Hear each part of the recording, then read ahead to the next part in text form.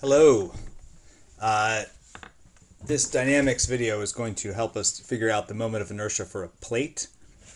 We've already figured out a rod. To do the moment of inertia of a plate, we're going to start with something called the parallel axis theorem. And this theorem, some of you used in strength of materials. And in strength of materials class, we used this version of the theorem. We said that the moment of inertia at some point B was equal to the moment of inertia at some point A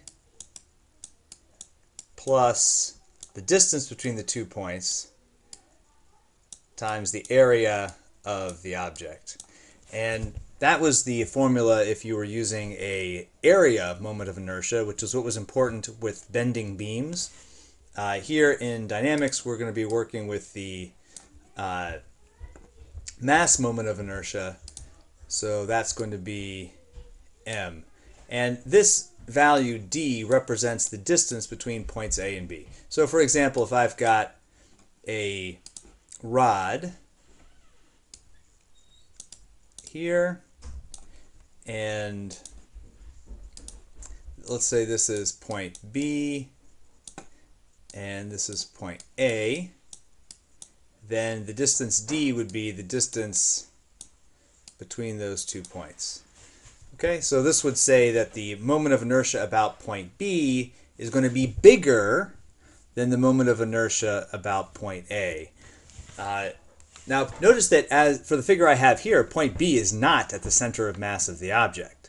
So often we're interested in the moment of inertia, the mass moment of inertia, with respect to the center of mass of the object. So let's say this is part, let's try to find the moment of inertia of a plate, and we'll use this parallel axis theorem as part of doing that. So I'll draw a plate, and let's identify its center. So we'll say it's right there, and I'm going to take this plate and divide it up into lots of thin rods. And for a thin rod, we already know the formula for the moment of inertia. So for this particular thin rod, its moment of inertia is 1/12 its mass times its length squared. That's something we already know, and where this distance here is the distance L. Okay, now think to yourself as you're watching this video, maybe even push pause. If this rod is infinitely thin, which term in the moment of inertia is infinitely small? Is it the m or the L? Answer, m. So the length or the height of this rod is not infinitely small. However, its horizontal width would be. So this width is small, which makes since that width is infinitely small, that would make the mass of this little sliver also infinitely small. So let's label that distance dx. Let's label the distance from the center to be x.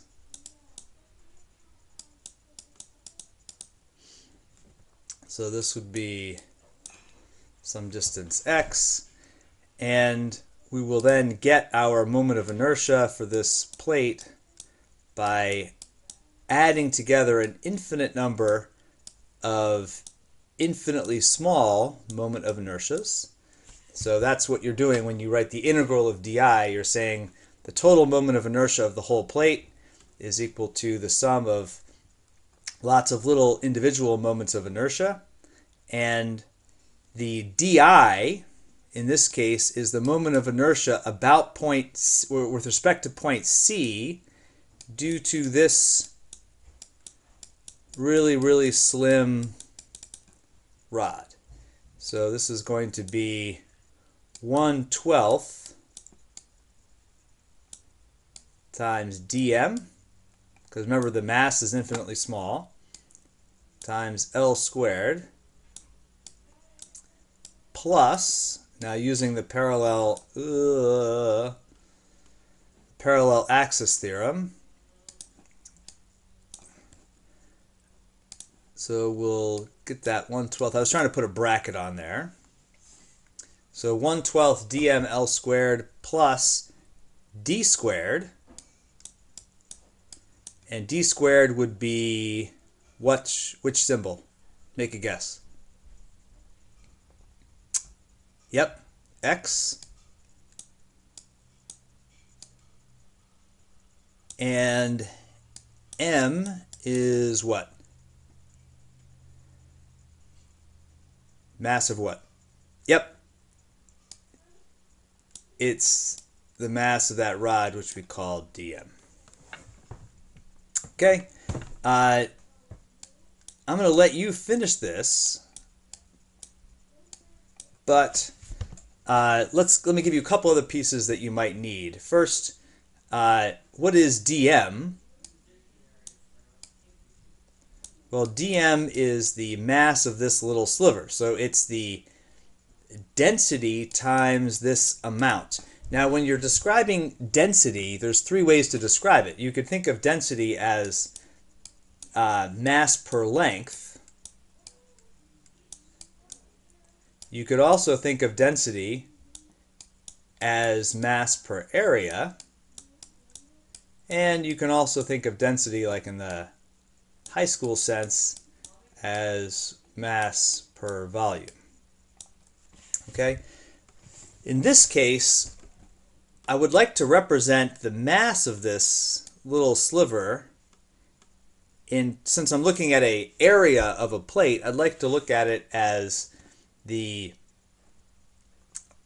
terms of its areal density. So we'll say that the mass is equal to the area density times its area. Now again, make a guess as you're watching this video. Which of these two is infinitely small? The density or the area? One of them has to be, because we're going to set it equal to dm, which is infinitely small. So if neither sigma nor area was infinitely small, we'd have this term on the right-hand side would not be infinitely small. So which is infinitely small? Is it the density or is it the area? Answer. The area is infinitely small.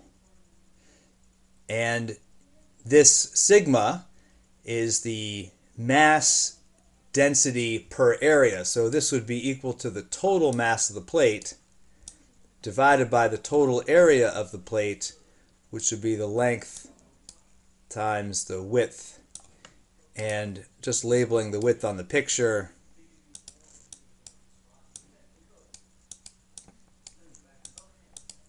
that would be the width right there. So I'd like you to see if you can take this expression for sigma and replace the dm with sigma times dA and figure out what dA would be for this infinitely thin little rod. Put that in substitute that stuff in here, integrate, put on your appropriate limits, and then find the moment of inertia for a rectangular plate. Okay?